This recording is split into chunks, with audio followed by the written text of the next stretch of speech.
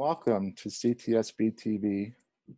Today, my name is Mitchell Krujna, and I'd like to welcome Lisa Zabian. We have something a little different today. We have a story of tragedy, recovery, and hope. And welcome, Lisa.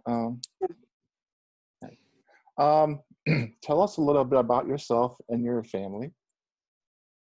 My name is obviously Lisa Zabian, and we live in Lee, Mass. My husband owns a store in town, and I have 4 daughters.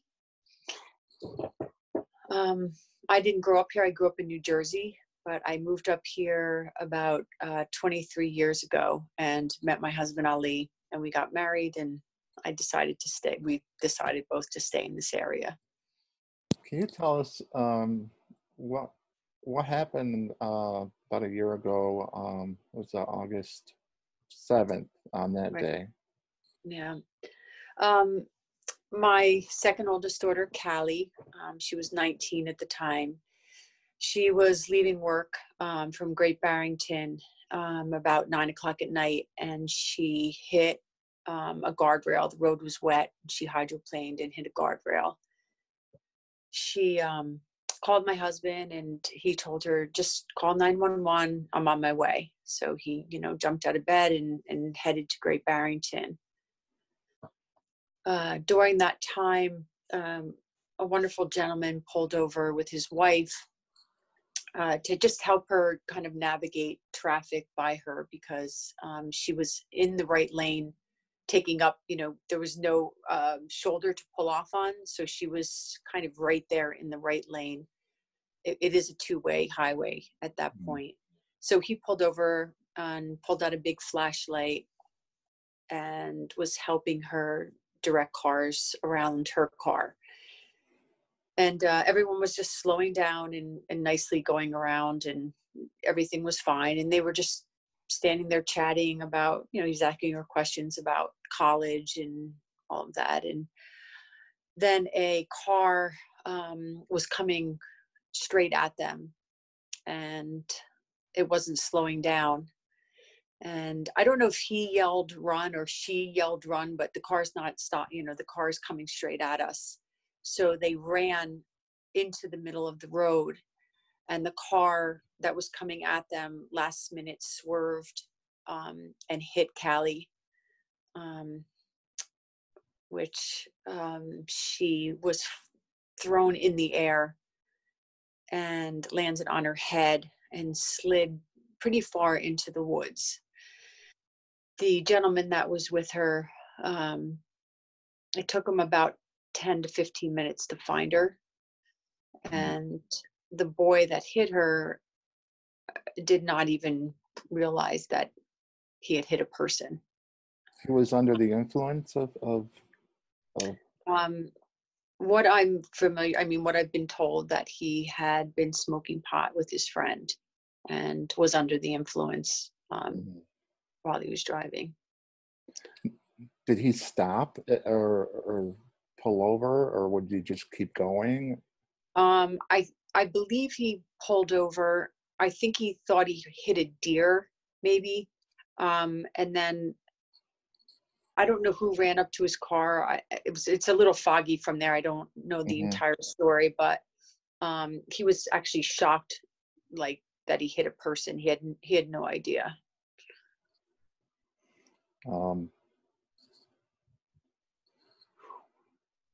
Now, so how did you receive the call? Ali called me. It took him about 15 minutes to get there. And then Ali called me, and he was so shaken up. And he just kept saying, I think she got hit, Lisa. I think she got hit. I'm following the ambulance. So I hung up with him. And of course, I knew it was bad. I just did. I could tell by his voice. And I just started screaming and crying. And my daughter, one of my younger daughters was here. And we called my youngest daughter, and the three of us ran to my neighbor's house, and they drove us to the hospital. Now, was that Fairview or was it where? BMC. BMC. Okay. Yeah, we went to BMC. Wow, this is difficult. So, what happened? So did they move her right away to like Bay State, or was she there for? So we got to the hospital, and she was in critical condition. I don't think they thought she was going to make it. Mhm. And they brought us, Ollie and I, in to kind of kiss her, and before they brought her into surgery. So they did a 4-hour brain surgery on the left side of her brain, and I mean on the right side, I'm sorry. And then they came back out and said that the bleeding had started on the left side also. So they had to remove that side of the skull also, and did another 4 hours of brain surgery. So it was 8 hours total at BMC for the surgery.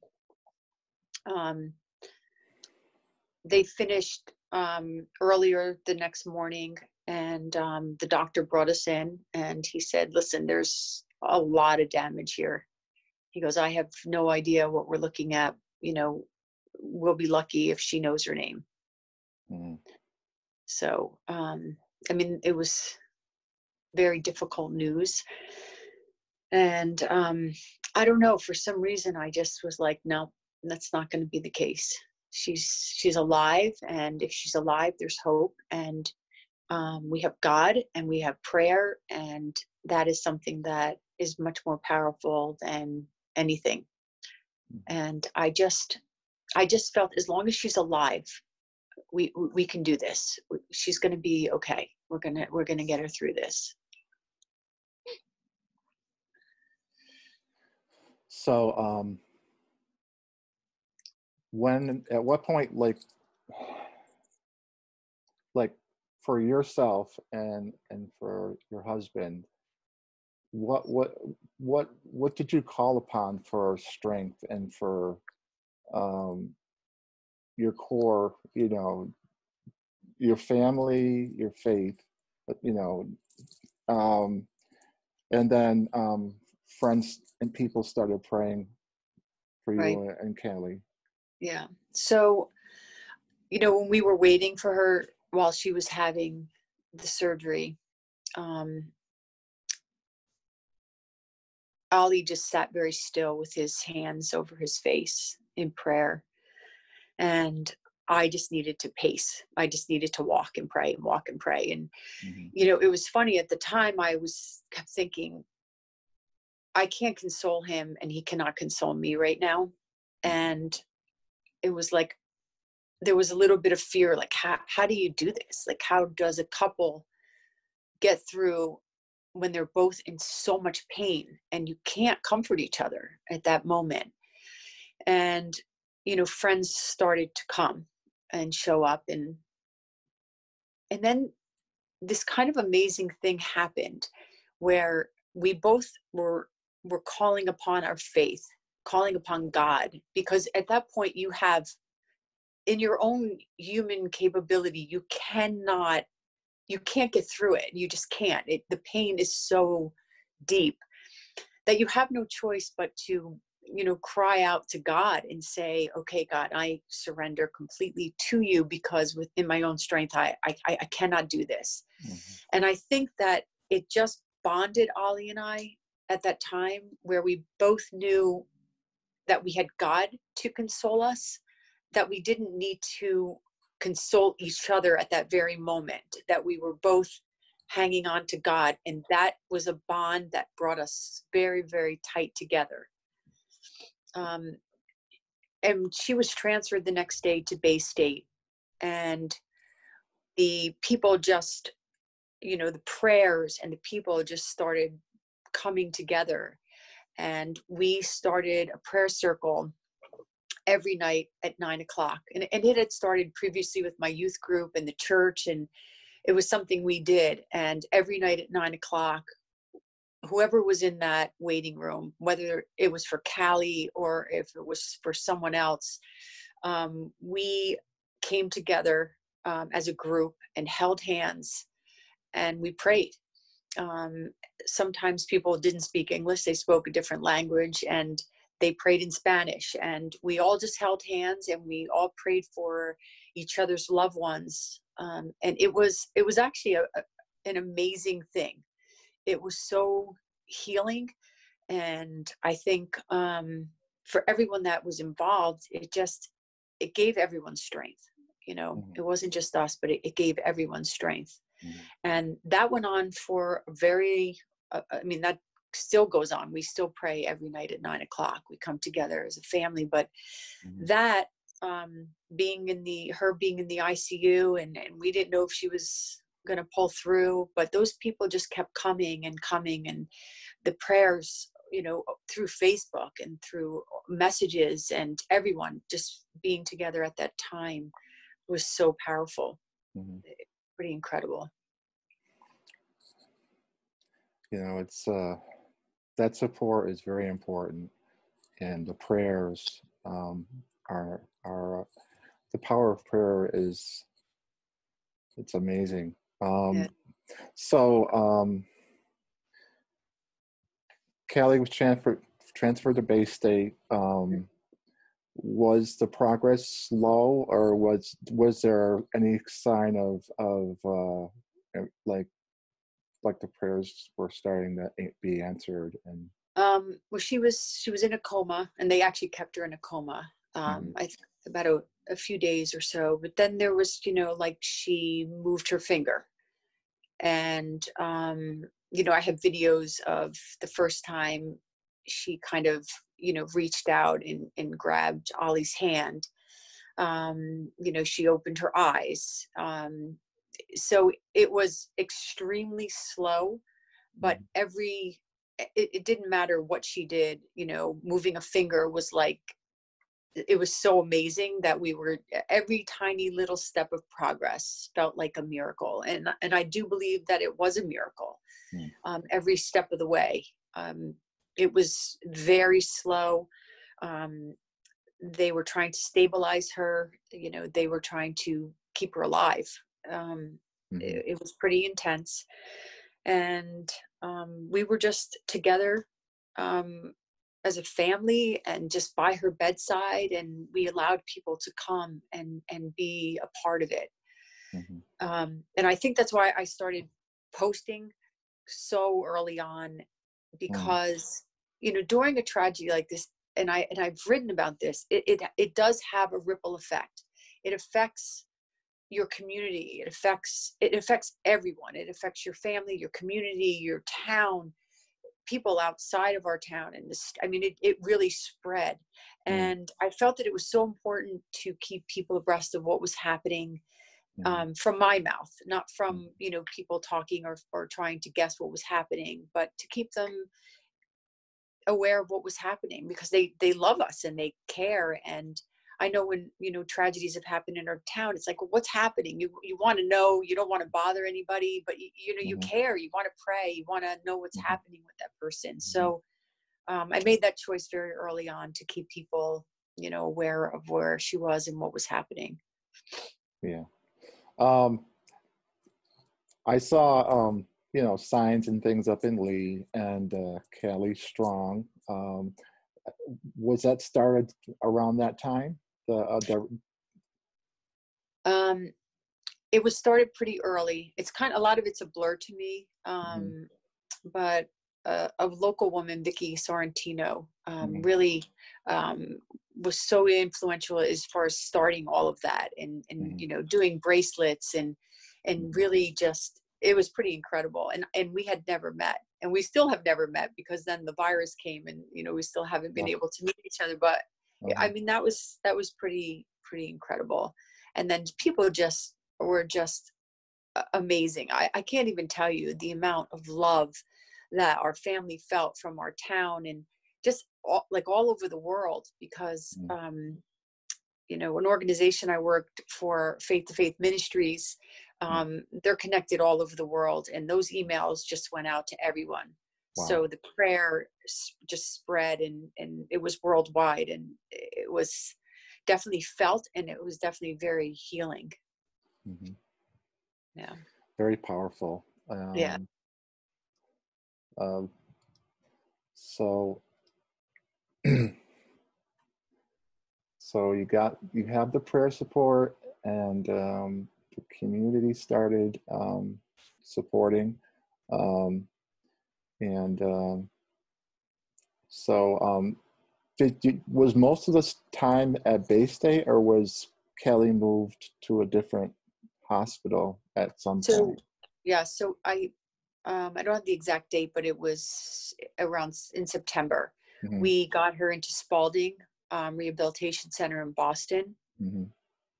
So we moved her there, and we were just blessed to be able to get in there, Hmm. because they don't normally take um, a patient that is, so severe. And so we moved there, and a friend of someone we knew in town lent us their apartment, and then we got lucky enough to get into the Ronald McDonald House, which was right next door Hmm. to the hospital. So we were able to have a beautiful place to live, and took us 2 minutes to walk over to Khali. And I could see her bedroom window from my bedroom window. Oh, So it was nice in the morning. If I saw her light go on, I knew she was up, and I could, get over there. So that was an amazing thing to have that. They're an incredible organization, mm, and I never really realized it before because I never needed it, but it was such a game changer for us to be able to live so close by. mm. And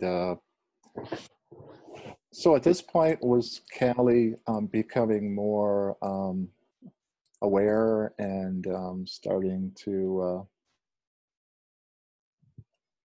Um, around a little bit? And she could she could move her right arm and her right leg.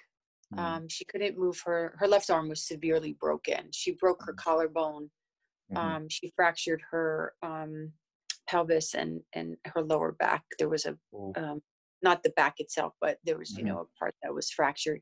So mm-hmm, she was, she had a lot of injuries, mm-hmm, but she started to move her right arm and her right leg a lot, mm-hmm, and she was becoming more aware a little by little. She couldn't speak, but she would, grab our hand, or um, it was a very slow process. She mm. couldn't sit herself up in a chair. She would fall over. Um, it was very slow. So were they able to repair a lot of the broken bones and the damage? Um, So everything repaired itself. The mm, arm, they actually tried to repair the arm at Bay State. They brought her into surgery, but she couldn't handle the anesthesia. mm, So her arm, they just let it heal. It was broken into three pieces, mm, and it kind of fused itself back together. mm-hmm. But she's doing pretty well with it. Good, good. Yeah, so it's healed crooked, and she probably won't be able to lift her arm up, you know, over her head, but she can move it. So that's Mm-hmm. great. Good. Um, does does Callie have any memories or anything of during that time? Um, Um, she doesn't remember. Um, she doesn't remember being at Spalding at all, and mm, we were there till January. wow. She has no memory of that. She doesn't remember. Um, she doesn't really remember much of her life at all. She has bits and pieces that come back to her. People now, that she's almost a year now. She kind of remembers little bits and pieces, nothing of college. Um, maybe a dozen things that she kind of remembers. Mm-hmm. So she lost she lost her total memory of everything. So she has to relearn everything she's ever known. She has to relearn. Okay. I've been following the Facebook pages and Mm-hmm. seeing her progress since almost the beginning, and it seems when you're going through it, you're never going to get through, but you do. You keep seeing the improvements, Yeah. because you're with her every day. You don't see the strides, and I can Right. see them. It's Yeah. amazing. Oh yeah, You know? she's doing amazing. Yeah, and I think because her boyfriend Michael is here, Mm-hmm. all my daughters are here, Mm-hmm. and my husband, and she is surrounded by people 24/7. Mm-hmm. She's never alone, and we do therapy with her all day long, Yeah. and she just has a ton of support and a ton of love, and she has the strongest faith I've ever seen. Mm-hmm. She really has amazing faith in God. Mm-hmm. And very early on, we had talked in the hospital, and she didn't even know her name, really. I mean, she didn't know much of anything. And we were having a conversation about God. And she said to me, "Mom, God was with me on the side of that road." And I was like, "What?" God saved me. God saved me. So, and I got like chills, and I was like, "Are you sure?" Like, I'm like, "Did she really just say that?" But she did, and she knows that God was with her. She knows that God saved her, and her faith is very, very strong. And even though she doesn't understand everything about it, it's there for her. Mm-hmm. Yeah. Actually, she's been an inspiration for my faith, because sometimes we complicate everything, and it's like what she says is so pure and strong in her, Right. and what she says, it's like, there's you know Yeah. there's someone that's in charge and helping us and listening to us, Right. Right. Well, I so mean, it's incredible for someone to have faith, and then it is so pure because she doesn't remember anything of the world. So there's nothing of the world in her. So she's very literal, and she's just, her heart is so pure, you know, and that in itself is a pretty incredible thing. And she really is just full of joy. She's happy, you know, most of the time, unless she's a little tired, but she doesn't get sad or depressed. mhm. Sometimes she gets a little angry if, like someone's like teasing her a little too much, but she is really just full of joy. And that's an incredible thing. I mean, that's what we all strive for, isn't it? To have joy and not get beaten down by the world. And she really has that. I feel so blessed for her that she doesn't have to feel sad or feel depressed, because she doesn't know that, all of that stuff, Mhm. She really is an inspiration. That purity is what we strive for, Mhm. and not to deal with all the outside things, and to keep focused on God. And I see her on like a bicycle, seated bicycle. That's amazing, and she's going all over the place, and she's talking. And you just got back from a vacation, and how did everything go with that? And It was good. Every time we go away, that's the one place, the Jersey Shore, because I've taken her there every year since she was born. mhm, And that seemed to be the one place that she could actually picture in her head and mhm, describe, what it looked like there. So I think it was very healing for her to be there, mhm, to be at a place that was really felt familiar to her for mhm, real, not because someone told her about it. And it was good. I mean, it was hard to navigate. You don't realize how difficult the world is when you're in a wheelchair, mhm. to get around. But she did it, and we did it, and it was great. It was really healing for her. I see her walking. I saw like her progress even walking with help, with a lot of help in the beginning, and now she's like, So she can walk with a full brace on. Without the brace, she can't stand on her leg. So she still has paralysis in her ankle, in oh, her foot, and in her. So a lot of her legs. So if she stands up on her own, she'll just collapse. She can't, okay, has no strength yet there. okay, Um, but we're definitely, I mean, at first she couldn't move her leg at all. So right, now she's starting to be able to move her leg. hmm It is getting stronger. So that's the one thing I do believe that eventually that will come back for her, because it's not injured. It's because of her brain injury that she can't walk. So I think as she continues to progress, I think we're going to see more and more, strength and movement in that leg.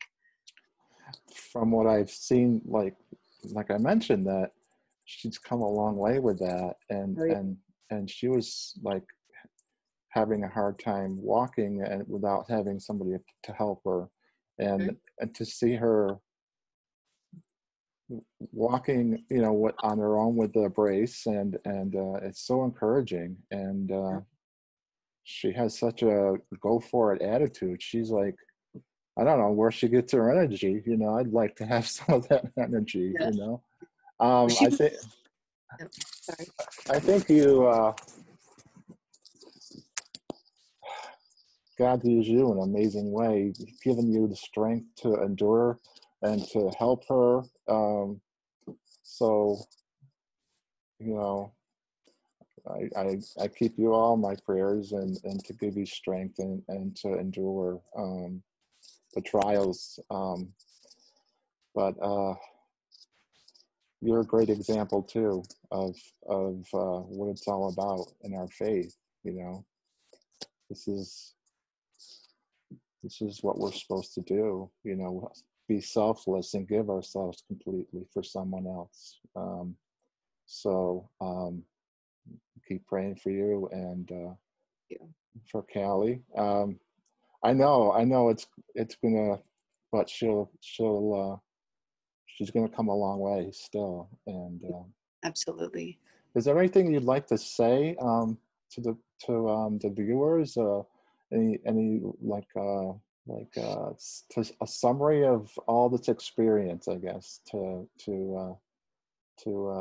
people who think that life is overwhelming, Yeah. and there's nothing out there that is worth anything, or people are overwhelmed about the coronavirus and all that's happening, and the riots, and um, Right. with your experience the last year, is there anything you could tell us about hope or faith? Sure. Um, I think that, I say this over and over again, that the world is a crazy place, and we are all going to struggle in it. Some worse than others, but tragedies happen. And, some people are like, well, God must be really testing you. And that's not it. God is not testing us.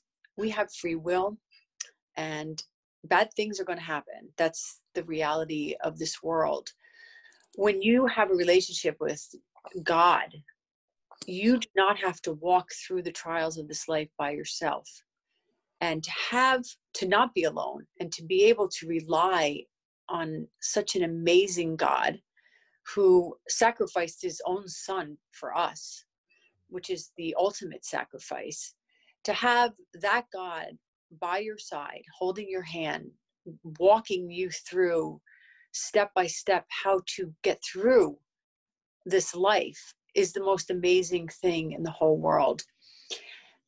I always say, like, I feel like I found the cure to cancer and nobody wants it. It's like I found the cure to being in pain in this life, and that is walking with God. And I wish that I could help more people come to see that it doesn't have to be this difficult. It is going to be hard, and there's going to be sorrow, and there is going to be pain, but there can be joy amongst that pain when you have that relationship with God. Without it, I know how I was without that relationship with God. I was so lost. I never felt joy. I never felt happy. I was depressed. I was sad. And I am so grateful for that relationship. I know that there was no way that I could ever get through this tragedy with my child if I didn't have God in my heart and in my life, and my husband also. You know, our marriage, our family, all of it is held together by our faith. And I wish I could instill that and give that gift to every single person, because this world is really crazy right now. But when you trust that God is in control, you can let go of the fear and you can just let God be in control. Your story and Khali's recovery, I think are amazing examples and witnesses of miracles and God's grace and love in our lives. And he can take, you know, something awful and make it something really beautiful. Yeah. You know. And I think that when you just stop for a moment, you can see the blessings within your trial. And if you just focus on all the blessings that come with your pain, it just changes everything. Mm-hmm. It sure does, you know. Yeah. Well, Lisa, thank you for sharing with us today. And Mitch Kruzna from CTSB TV, have a good day. Thank you so much. Yeah. Or a sad day. Just a happy day. Why? And I made it past the whole year. Mm-hmm. And like, I went through all my surgeries and everything. No, the only thing left for me after I did, it's been a year, just for like me to like completely heal, which will be faster and faster. I believe so also. Yeah, especially for my brain. That's why I'm like real excited for it.